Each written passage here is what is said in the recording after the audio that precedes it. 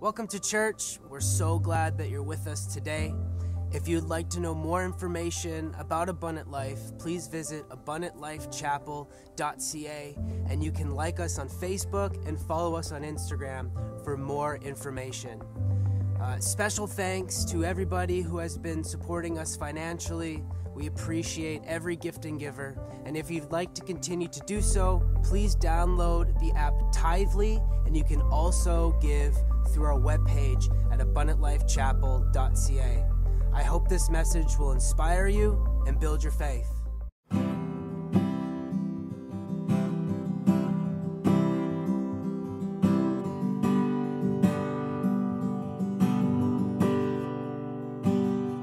From the darkness, I called your name. Into darkness, your mercy came. You called me out, lifted me up. How great is your love? You bore my weakness, you took my shame, buried my burdens in fields of grace. You called me out, lifted me up. How great is your love? From the heights of heaven, you stepped down to earth.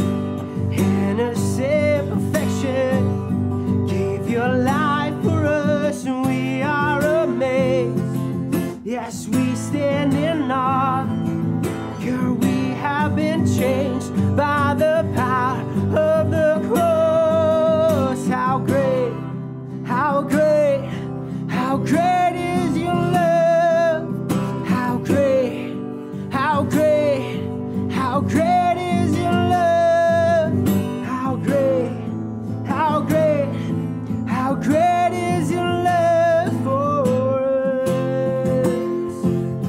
In your kindness, you lead me home.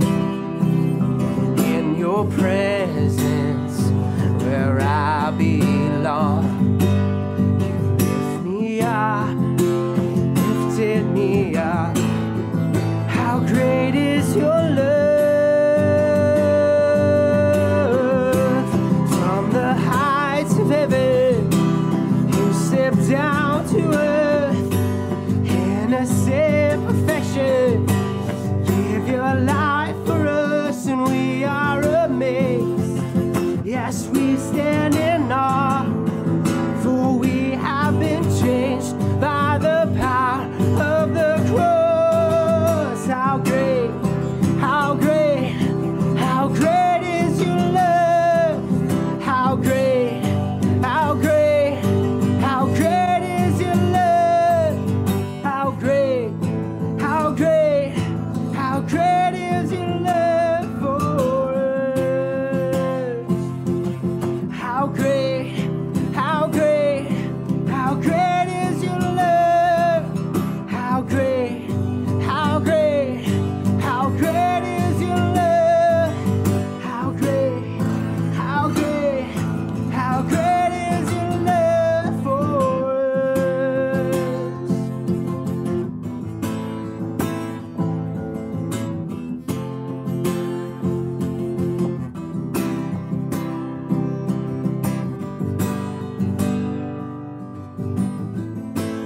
There's never been, there will never be a God like you, a love so true.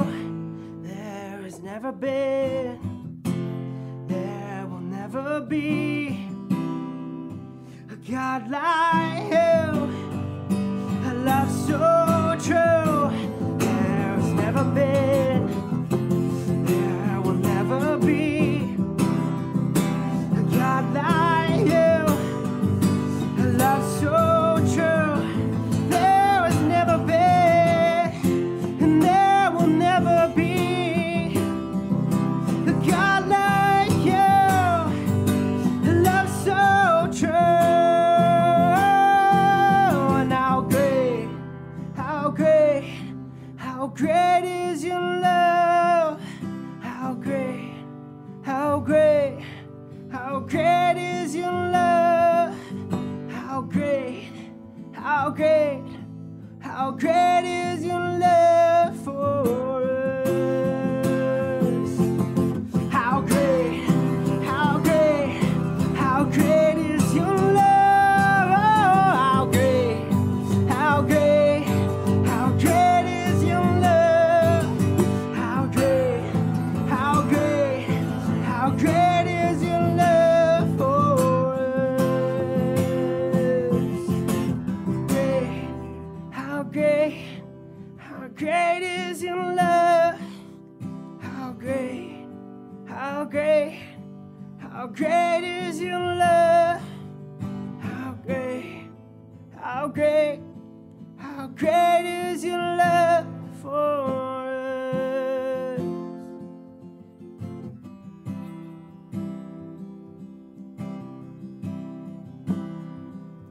How great is our God. Sing with me, how great is our God. And oh, we'll see how great is our God. Sing it again. How great is our God. Sing with me, how great is our God. And oh, we'll see how great is our God. You're the name, you're the name, you're the name above all names. You are worthy of all praise, and my heart will sing, how great is our God. You're the name, you're the name, yeah. You're the name above all names. You are worthy of all praise, yeah. And my heart will say, how great is our God. Sing together now, how great is our God. Sing with me, how great is our God. Oh, see how great is our God. You are great. How great is our God. Sing with me, how great is our God. Oh, we'll see how great is our God.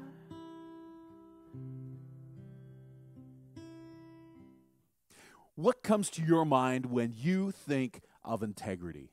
Do you immediately think of someone's character, or do you think of the structural integrity like that of a building or a bridge? Do you think of business practices, maybe politics or relationships?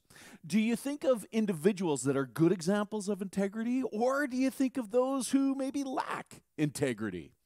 What comes to your mind when you think of integrity? We're on week 2 of our series called Integrity.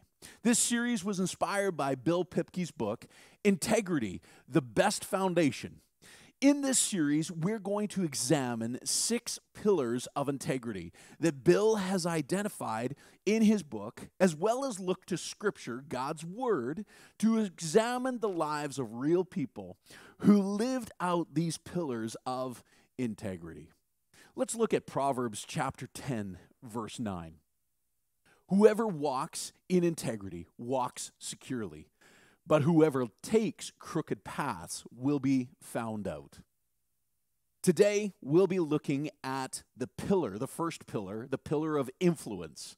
Before we begin, I want you to think about who's been a positive influence in your life over the years. What qualities does that individual possess that you admire about them? Now, think about those who have been the most influential in your life and that. So, according to Relevant Children's Ministry, they say that no one has more influence in a child's life than his or her parents. Growing up in a single-parent home, my mom took top spot in my life as the most influential person. Now, the number 2 person in my life, well, that's a bit more tricky. You see, I didn't have a dad at the time because I was growing up in a single-parent home. So I had many people that filled that spot. I had uncles and aunties and pastors and friends. Before my stepdad came onto the scene when I was age 10 and then filled that spot, there was this man who had the greatest influence over me. And that man was my grandfather, Reverend G. Lloyd Lovering. Now, I have a picture of him of him and I at my Bible college graduation in the top left-hand drawer of my desk. He is my inspiration of becoming a pastor. He genuinely loved people, and people loved him. He had a positive influence on people around him, especially me, his grandson. Integral people of influence value people more than they value position. However, many equated power with coercion or might and dominance. This idea comes from 16th century political treaty, The Prince, written by Italian diplomat and political theist Niccolo Machiavelli. And it was an instruction guide for new princes or royals. Now, he wrote, "It is much safer to be feared than loved."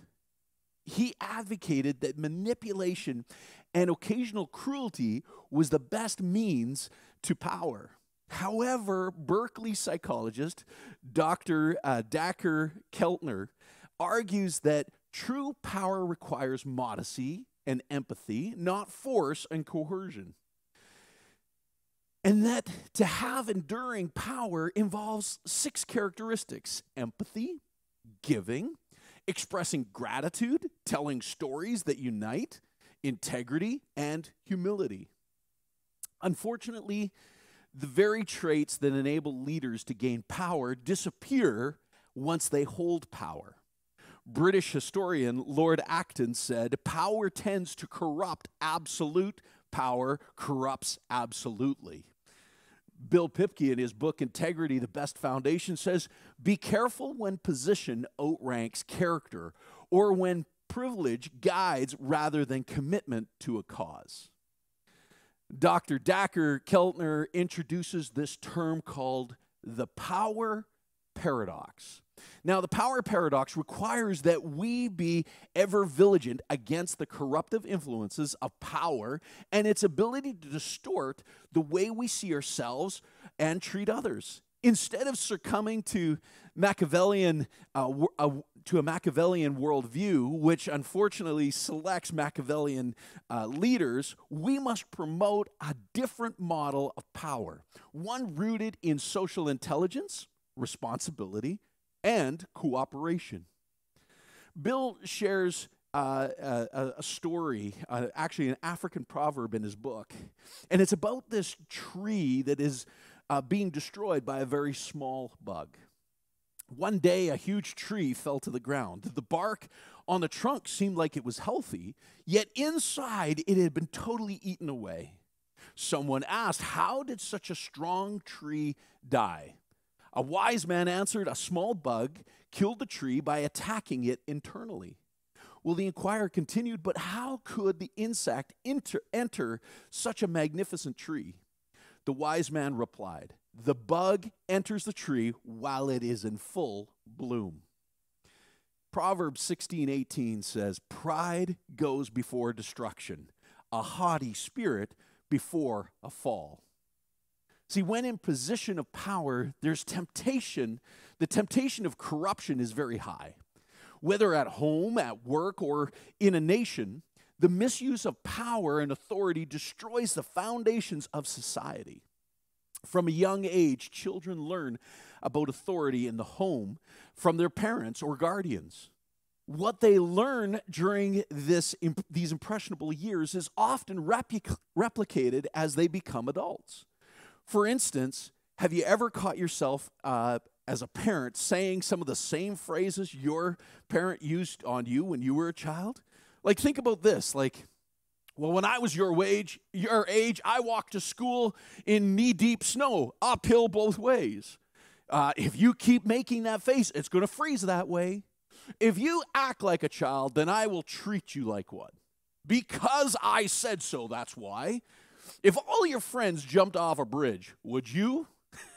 And my personal favorite, as long as you're under my roof, you will live by my rules. I want to steer your attention today to an ancient Jewish family who lived in the land of Canaan, modern-day Palestine, Syria, and Israel around 1915 BC. This family was quite a prominent family in the Jewish history, as the father, Jacob, had 12 sons that would later become the 12 tribes of Israel. This family was exceptionally dysfunctional. Jacob had 2 wives, Leah and Rachel, and each of his wives had a maidservant, Bilhah and Zilpah. Now, Rachel was the wife that he loved most, and when she was finally able to conceive, he showed extreme favoritism to her firstborn. They named him Joseph. One day, Jacob gave Joseph a colorful coat, which conferred special privilege to him. This triggered animosity and resentment among the rest of his older brothers. Usually, it's the youngest siblings that would be out tending the flocks, while the firstborn was given kind of the management position of overseeing the family farm. The eldest would be groomed and mentored to one day take over the family business. This should have been Reuben's position, as he was the eldest of all the children. But it was Joseph, Jacob's favorite, the second youngest, who received that privilege. Now, Joseph stepped into this position at about the age of 17. Now, we can only assume that possibly at that time, Reuben, the eldest, was given a demotion. Imagine a younger sibling having authority over you and telling you what you can do and what you can't do. And what about those times you refuse to listen? And then they would go tattletaling off to daddy, right? While the brothers were out tending the flocks, Jacob sent Joseph to go check up on them. Now, the brothers, however, they went to a different location than where they were originally instructed to go. So you can only imagine when they see Joseph coming off far away, right? And they're thinking, oh, great. Now we're going to get it again. Little Joe is going to go running back to daddy and tell on us, and we're going to get it. Well, you know what? Enough's enough. I've had it with this little punk. So what they decided was they devised a plan to actually get rid of him. I mean, how cruel is that? At first, they were going to kill him, but then they decided to throw him in a pit instead. As they were deciding on what their next move would be, some merchants happened to be coming down the road, and so they decided to make a few bucks off of him and sold him into slavery. When the merchants arrived in Egypt, he was then sold as a slave to the house of Potiphar, the captain of Pharaoh's royal guard. Now, God was with Joseph this entire time, and he granted him favor, and he was eventually put into management over the entire servants in Potiphar's home. Now, those management skills he must have learned from his dad, and they came in handy at this point. However, it wasn't just Potiphar who took notice of Joseph's particular skill set. In fact, Potiphar's wife took exception to his handsome features and physical physique. She would often make sexual advances, being inappropriate towards Joseph, but each time he denied her attempts. So finally one day, she falsely accuses him of sexual assault, And why does she do this? Well, maybe she did it out of fear or self-preservation, fearing that maybe Joseph would then go and tell Potiphar, and Potiphar would be suspicious about her and about her advances. We don't know for sure. What we do know is that Potiphar was furious when his wife said, hey, Joseph tried to take advantage of me. So he was unwilling to hear Joseph's side, and he throws Joseph into prison. And it's not just any prison. This particular prison was where the enemies of Pharaoh were sent and forgotten. Now, at this point, no one would fault Joseph if he became embittered, angry, or overcome by despair. But he refused to be overcome with self-pity. Instead, he put his work ethic to work. Because God was with him and granted him favor, Joseph actually became head of all the prisoners. He became management in the prison and governed all the prisoners. Imagine that. While he was in prison, a couple of inmates had troubling dreams. And so Joseph, by way of God's Holy Spirit, was able to interpret those dreams. One of the inmates was executed, and that was the fulfillment of the dream, while the other one was restored to their position as cupbearer, and that was what Joseph interpreted out of his dream. You see, years later, Pharaoh had a couple of dreams and was troubled by that. And the cupbearer is like, hey, wait a second. I remember when I was in prison, there was this guy, Joseph, and he was able to interpret my dreams. Maybe he could do the same to Pharaoh. So he goes to Pharaoh and says, hey, Pharaoh, listen, there's this guy in prison that you gotta have come, and he'll interpret your dream. No pressure, Joseph. So Joseph is brought before Pharaoh, and with God's help, he is able to interpret Pharaoh's dreams. Now, also with God's wisdom and his unique set of management skills, Joseph offers Pharaoh counsel on how to prepare for what these dreams are all about. You see, Egypt would experience 7 years of prosperity, followed by 7 years of famine. So Pharaoh promotes Joseph to be second in command of all Egypt. Now imagine that. Joseph held a higher rank than his former master, Potiphar, who wrongly accused him and threw him into prison. Who's your daddy now, Potiphar? But the story doesn't end there. After the famine struck Egypt, it also hit Joseph's homeland of Canaan. And who should show up seeking food and supplies in Egypt? His brothers. Their arrival provided Joseph with unprecedented opportunity for vengeance. He was in a high place of power and authority, and with the snap of his fingers, he could have exacted his revenge on them. But instead, he chose restraint by forgiving and showing kindness and grace to each of them. At Joseph's invitation, the entire family relocates to Egypt. You can read about Joseph's entire story in Genesis 37 to 47. Joseph's life began from a position of power that his dad had given him, but it led him to the pit. It led him to the house of Potiphar, then to prison, and ultimately to the palace. Dr. Dacher Keltner explains how we handle the power paradox guides our personal and work lives and determines ultimately how happy we are or we and the people we care about will be. It determines our empathy, generosity, civility, innovation, intellectual rigor, and collaborative strength of our communities and social networks. Its ripple effects shape the patterns that make up our families, neighborhoods, and workplaces, as well as the broader patterns of social organization that define societies and our cultural political struggles. Joseph's journey led him from valuing position to valuing people. Integral leadership positions us to a place of influence. Now, according to Rabbi Lord Jonathan Sacks, former chief rabbi of the UK and the Commonwealth, he says this: power is a zero-sum game. The more we give away, the less we have. If you have influence and share it with 9 people, you increase your influence 9-fold as your influence spreads. As Christians, our positions of authority are meant to influence others. Our positions are meant to be more about others than they are about us. See, Jesus understood this when he stepped out of heaven and came down to earth. His equality with God was not something that he lorded over all humanity. In fact, the power paradox for him was to relinquish his position of authority so that he could influence humanity in being their servant. A servant who was willing to invest and give of his all, even to the point of death.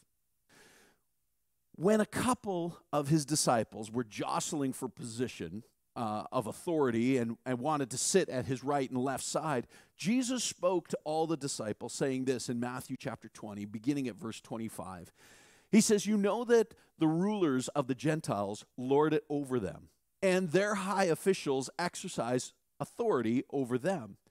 Not so with you. Instead, whoever wants to become great among you must be your servant. And whoever wants to be first must be your slave, just as the Son of Man did not come to be served, but to serve, and to give his life as a ransom for many." The influencers in my life do not shy away from serving, especially when the duties they perform are well below their skill set. An influencer values people, not position. They care more about relationship than they do about prestige. Joseph, when he was second in command of all Egypt, cared more about reconciliation with his brothers than getting even or getting revenge. He was able to see clearly from God's vantage point that there was a bigger plan at play. What his brothers meant for evil, God was able to turn that around for good. His journey from position of power to the pit, to the house of Potiphar, to prison, and then to the palace was all part of God's design for Joseph's life. See, sometimes we can become so focused on our pain and our suffering that we lose sight of what God wants to do in our lives in those moments. The Apostle Paul wrote these words to the church in Rome. Listen to what he wrote. He said, "And we know that in all things God works for the good of those who love him, who have been called according to his purpose. For those God foreknew, he also predestined to be conformed to the image of his Son, that he might be the firstborn among many brothers and sisters. And those he predestined, he also called. Those he called, he also justified. Those he justified, he also glorified." You see, God works in all things, in all situations, and in all circumstances for our good, so that we can fulfill the purpose that he has for our lives. And our timeline here on earth is in full view of God. You see, he sees our past, and he sees our present, and he sees our future all at once. He knows how our story ends. What he wants from us, though, is obedience to his plan, which is a good and perfect plan that will end up benefiting us fully in the end. Jesus describes what kind of influence we should have in society. Listen to what he said in Matthew chapter 5, beginning at verse 13. "You are the salt of the earth, but if the salt loses its saltiness, how can it be made salty again? It is no longer good for anything except to be thrown out and trampled underfoot. You are the light of the world. A town built on a hill cannot be hidden. Neither do people light a lamp and put it under a bowl. Instead, they put it on a stand, and it gives light to everyone in the house. In the same way, let your light shine before others, that they may see your good deeds and glorify your Father in heaven." In society today, it's easy to really miss the real value of salt. For many of us, it's just something we add a pinch of to baking or cooking, or maybe just simply seasoning our meal that's on our plate before us. But in ancient cultures, salt was of high value. You see, without salt, food storage would have been virtually impossible, for the simple reason that meat decays. Now, rubbed into meat, salt would allow the meat to be stored for long periods of time without decay. Several of Jesus' disciples were fishermen and could have practiced this method of salting down their catches. Now, Romans believed that there was nothing as valuable as salt except for the sun. Roman soldiers of Jesus' day were at times paid with salt. In fact, our word salary comes from the Latin word salarium, which is referred to the payment of to soldiers with salt.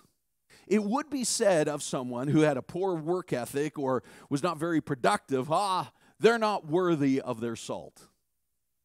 As Christians, we are to be integral people of influence.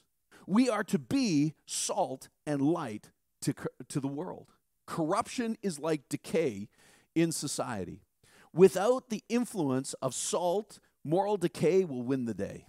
And what's interesting about salt is that it doesn't need to be in large supply to make a huge difference. Remember, just a pinch of salt in a recipe can make all the difference. So don't think of corruption as this huge giant that there's no possible way to infiltrate. Just a pinch of integrity can change the equation. How much light do you need to expel darkness? Well, even a little spark can make the difference. We are to be light in this dark world. Imagine a world without light. As Christians, we are to be the light wherever we go. In order for us to be people of integrity and of influence, we must have core values and stick to them. Now, Joseph had some core values that were non-negotiable. Because he held on tightly to those values, it created opportunities for him, but it also helped him to resist temptation. See, he didn't need money, sex, or power to satisfy his inner emptiness. You see, Bill Pipke states in his book that when integrity serves as the foundation of power, the pillar of influence is at work. As parents, we are the main people of influence in the lives of our children. They are daily taking in what you say and what you do and how you react to things or respond to things. We have such an awesome responsibility of parents. Stay-at-home moms, don't easily dismiss your importance. Yes, some days it'll feel like you're shoveling snow in the midst of a blizzard, feeling like you're getting zero done, but you are making a difference. What you do does matter. Your presence in your child's life matters. Dads, don't miss out on the opportunities with your children. Take time out of your busy schedules and be the superhero your child thinks you are. Don't allow work to be your mistress. Before you know it, your child will be all grown up and moved out. Mom, teach children about matters of the heart. Dads, you teach your children how to make decisions. Jesus gave all of his followers these instructions before he left planet Earth. Listen to what he said in Matthew 28, beginning at verse 19. Therefore, go and make disciples of all nations, baptizing them in the name of the Father and of the Son and of the Holy Spirit, and teaching them to obey everything I have commanded you. And surely I am with you always to the very end of the age. Church, we are called to be people of integrity and influencers in society. That is how we spread the good news about Jesus. Not all of us will hold high positions of authority like Joseph, but we can influence those that are around us at our workplace, at school, in our neighborhood, in our community, at the grocery store, at the gas station, at the arena, at the gym, at the country club, in the parking lot. I think you're catching my drift here. Be salt and light wherever you go. And may your integrity influence those around you. Let's pray. Heavenly Father, I thank you for this message today. I pray that it would encourage our hearts and strengthen some folks. Lord, I pray for those that are really battling with these matters of integrity. Maybe they've been let down by leaders around them. Father, I pray that, Father, they would maintain integrity, that they would not fall into the trap of coercion and extortion and all these other things just to gain power. But Lord, I pray that as they influence others, and those that they've influenced go and influence others still, that their influence would grow. So, Father, I pray that we would be men and women that would be salt of the earth, that we'd be a light to the world, reflecting all people to you, showing you and introducing them to you, Father. We thank you for this awesome privilege that you've called us. Thank you for influencing us so that we can influence others. We thank you for all of this in Jesus' holy name. Amen.